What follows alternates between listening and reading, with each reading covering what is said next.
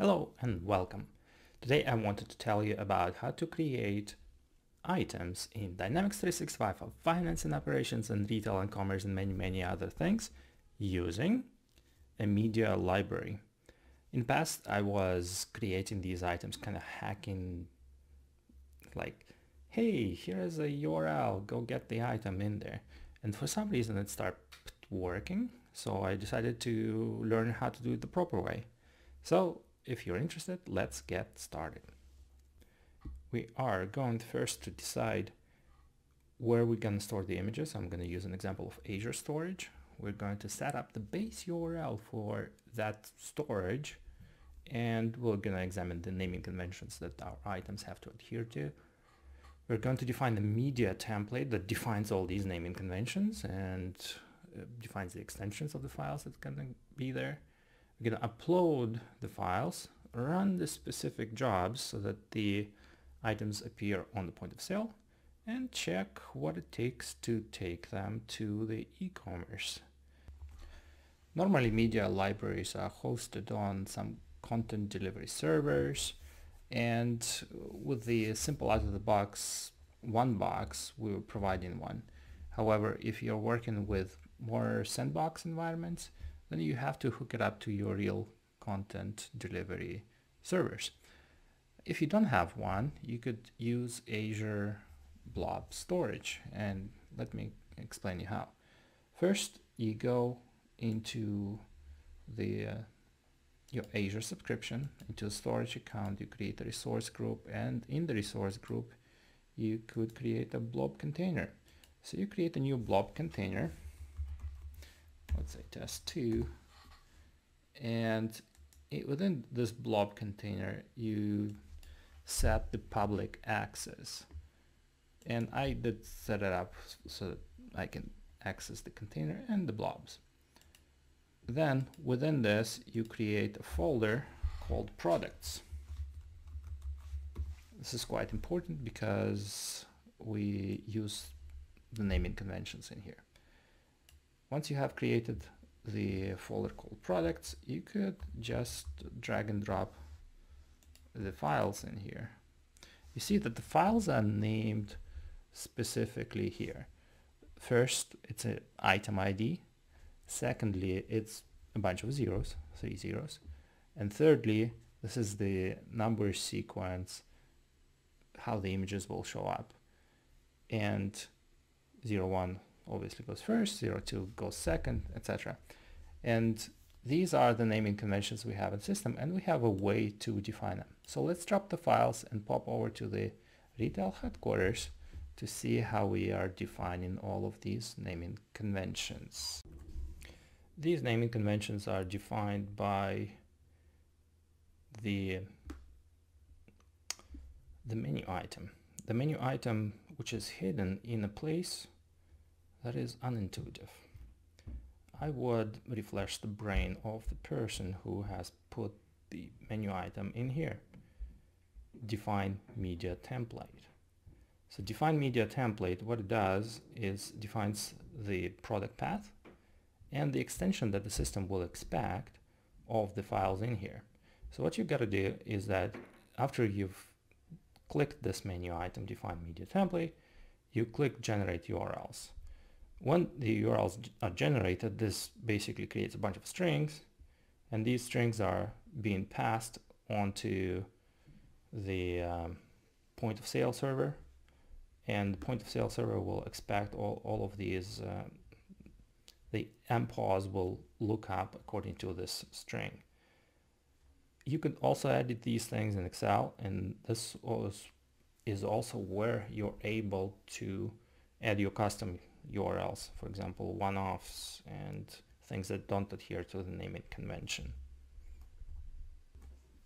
Another thing that we will have to specify before we begin with the media library is under retail and commerce, under the setup, we are going to go to channels, and there's going to be channel profiles,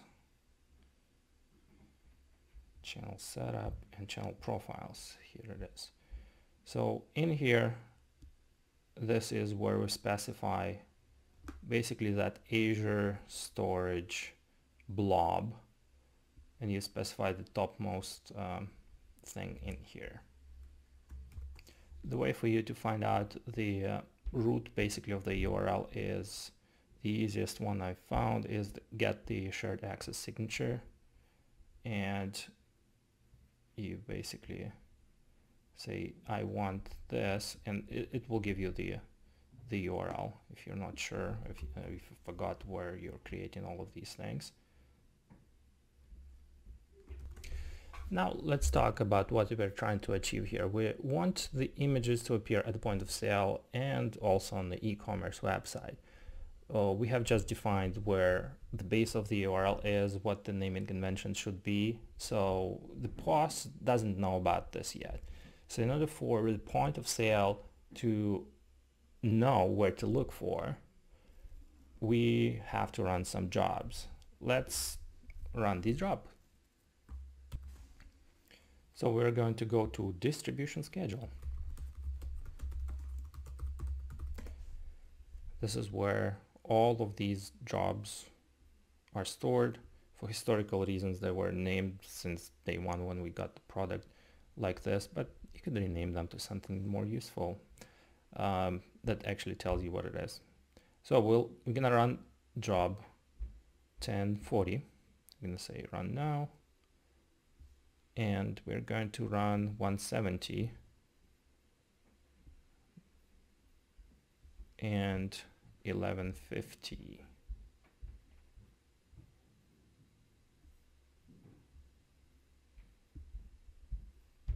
Now you have my permission to go have a coffee break or a tea break because it will take a minute too. So perfect time for the brew.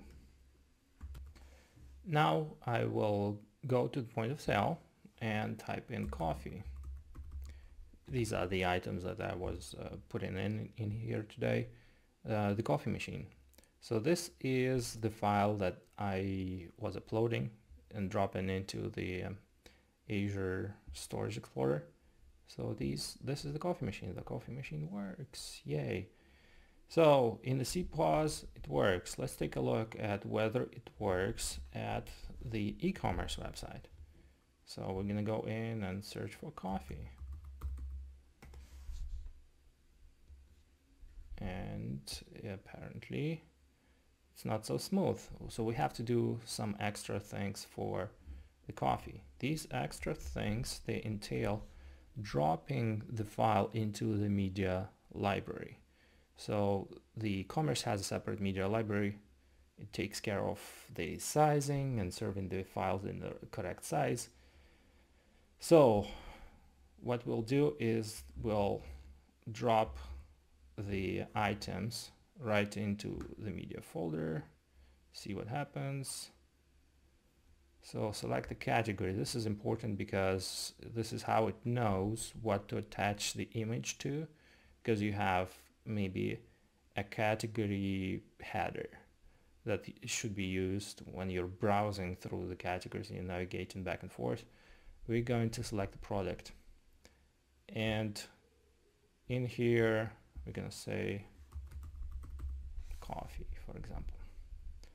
So let's wait for the processing to happen in here.